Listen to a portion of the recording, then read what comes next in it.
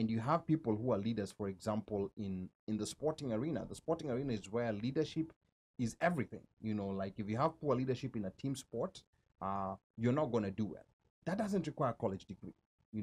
Correct. I'm thinking about people like Stephen Curry, LeBron James. I don't know that Stephen Curry got a college degree and when he was playing for Davidson, but we know LeBron James did not go to college. I think Steph did. I think Steph did.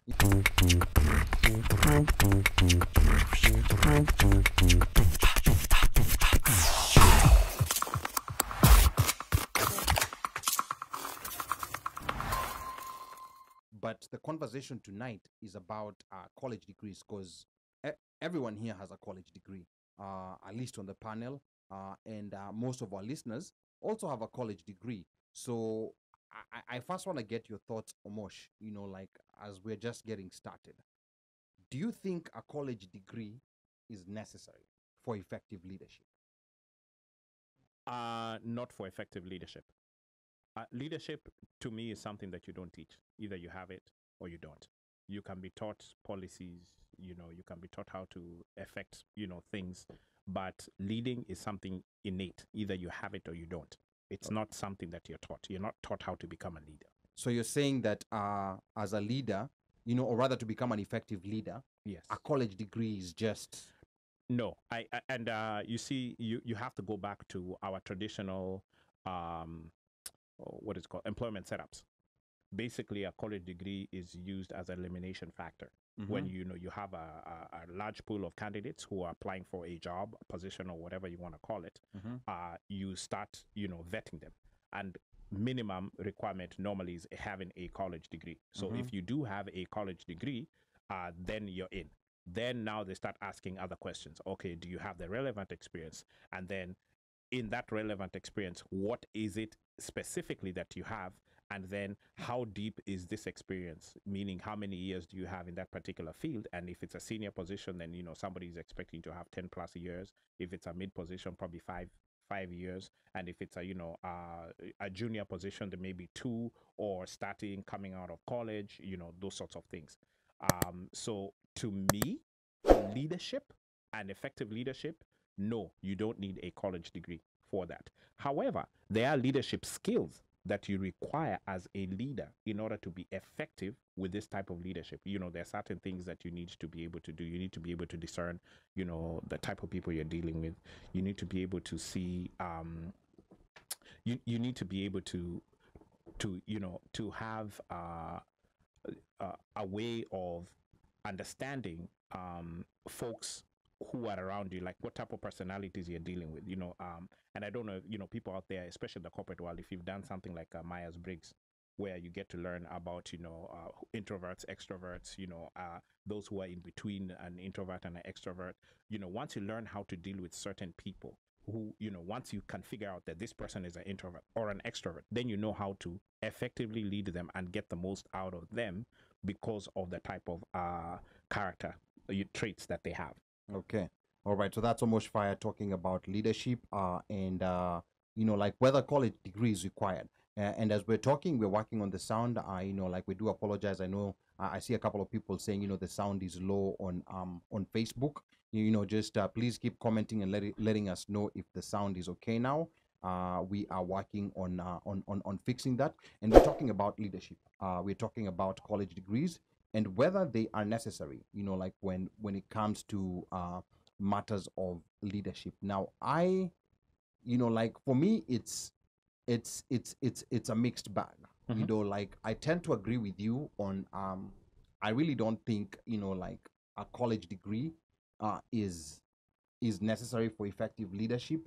And I, like I'm also in the school of thought that I think a lot of people who have acquired college degrees because like of the hard work they put in. I think a lot of people tend to lie to that side where like they want to say that we do require a college degree.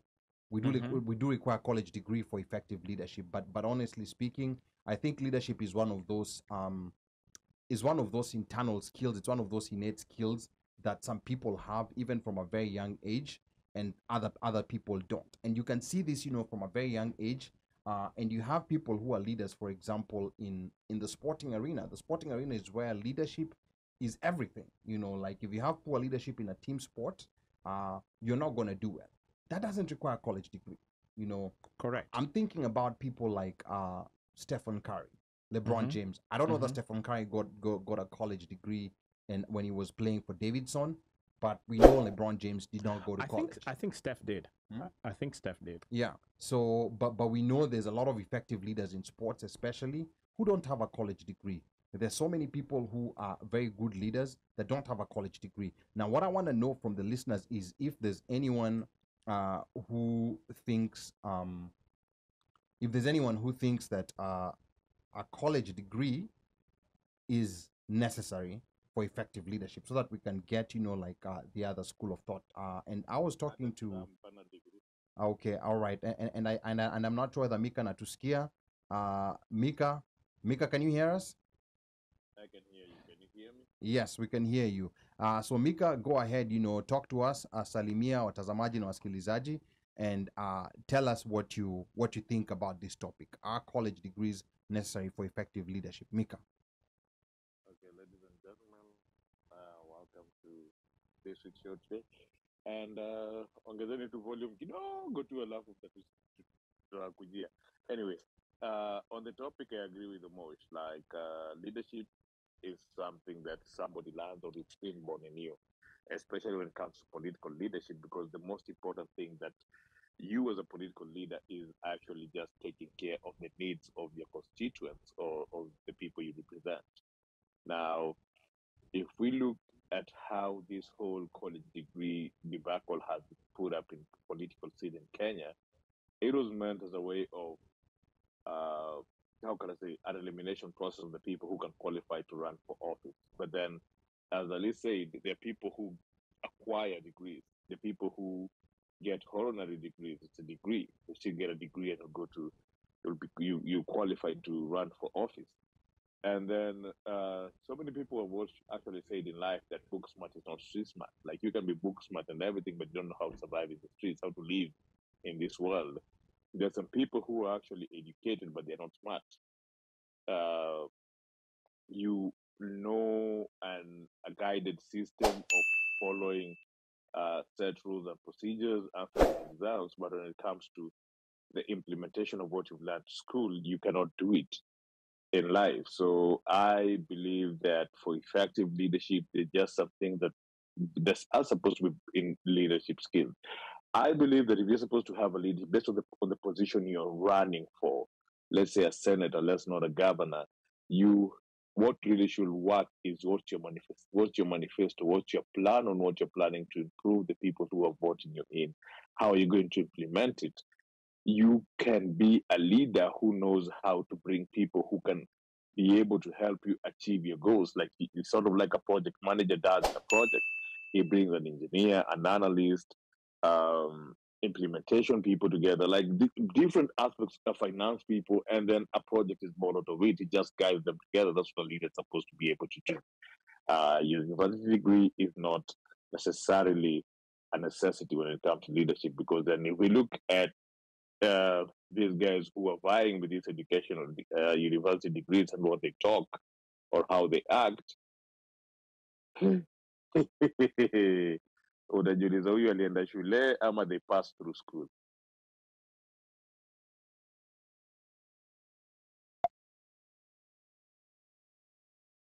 Ali, back to you in the studio.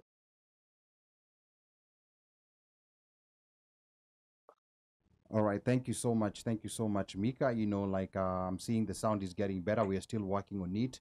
Now, Kenyan Jui, has an interesting comment here. He says, let's be serious. In a country like Kenya, where access to college degrees is not universally accessible to all, how can that be a criteria for running for public office? The very basis of democracy is choice. People have the choice to vote for Neanderthals if they choose to. Then they get to live with that choice. And to a certain extent, I tend to agree with Kenyan Jui. We have constituencies in Kenya that have 5 college graduates, believe it or not. Because sometimes in Kenya we live in this small we live in these small cubicles. We live in these small isolated spaces where we don't realize, like what other people are going through. So for people who are for this idea, like it's important to have a college degree to become an effective leader. Are you saying that in these spaces where you have a whole constituency that has 1 or 2 college graduates, those are the only people who become eligible to run, for those offices that require a college degree? So I think that's something that that we need to think about. And Omosh, I want to come back to you and just try to figure out if a more college educated executive in Kenya and parliament, because we have, like despite the fact that that requirement wasn't there, but we have a lot of people who, I want to say this might be the most, let me not call educated, but it has the highest percentage, of previous parliaments of people who have college degrees. Now, do you think this has resulted in more effective leadership, better leadership, compared to where we were, like years back when we had, like a lower percentage of leaders with college degrees? Do you think things have become better or worse? And can we tie that to having a college degree?